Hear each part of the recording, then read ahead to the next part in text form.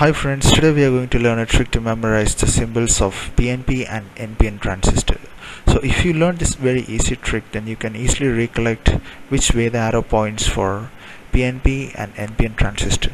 So let's first have a transistor symbols. So for PNP, you can see that the arrow is pointing inwards, that is into the base from the emitter, and in NPN you can see that the arrow is pointing outwards from base to the emitter. So both these arrow mark happens between base and emitter. The confusing part is which direction the arrow is pointing for each of these. You can easily get these both confused and wrong. So let's learn a simple trick to memorize this.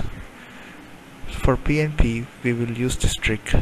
Peter needs to pee. So Peter needs to pee urgently, so he has to go inside to pee.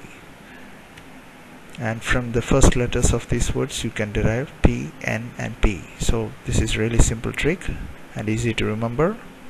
And here's the next trick to remember NPN arrow direction, that is new plants from nature.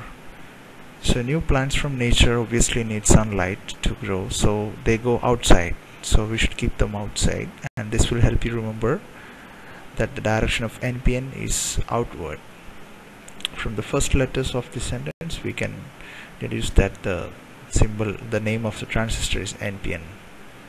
Okay, so if you like this trick, hit like and subscribe our channel for more videos. Thank you.